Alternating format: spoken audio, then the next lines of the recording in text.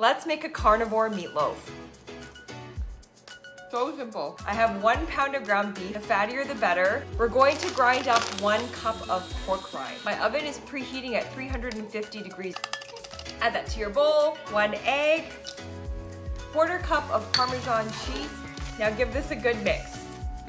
This is optional, but I'm adding a couple dashes of Worcestershire sauce. Now I'm just pouring this into a little pan loaf. Now I'm just gonna take a couple slices of bacon.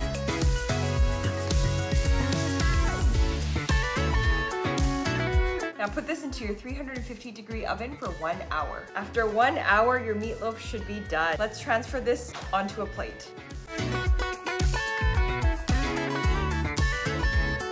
So good. So simple. This is such a simple, go-to, cheap weeknight staple for your carnivore diet.